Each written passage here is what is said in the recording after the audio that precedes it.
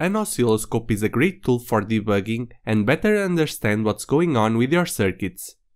Unlike a multimeter that only shows the voltage at a specific moment, with an oscilloscope you can see what's happening with the voltage over time. Today we're going to take a look at the Hantek DSO5102P digital storage oscilloscope. This is an entry-level oscilloscope great for students, beginners and DIYers.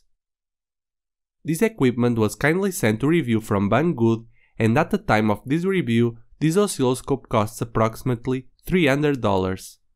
You can find a link to the product page in the video description. So let's take a look at the oscilloscope. The oscilloscope was badly packed. It came inside a cardboard box with two thin pieces of foam packaging. Fortunately, the scope came in very good condition with all the accessories and nothing was broken. The content includes the power supply, two probes, the instructions manual, USB cable, and a CD with software to control the scope using your computer. I'm very impressed with this scope, because the material and the build quality are really good, and it looks even better than the online photos. I also like the fact that it features a wide 7-inch color display, which is great to better analyze your wave signals and navigate through the menus and adjust the settings. When it comes to the scope specifications, they are fairly good for an entry-level scope. It has a 100 MHz bandwidth, a sample rate of 1 GHz samples per second, record length up to 40K, and it's dual channel. This scope comes with all the necessary functions that you would expect in an oscilloscope: vertical and horizontal alignment, scale adjustment, trigger, and many other useful buttons to use other functions.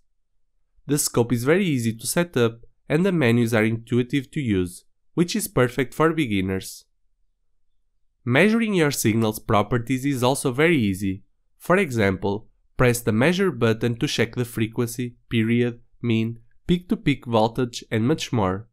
Additionally, you can use the cursors to measure specific time or voltage intervals. As with most oscilloscope, it comes with a 1 kHz square wave probe, so that you can quickly test and calibrate your scope.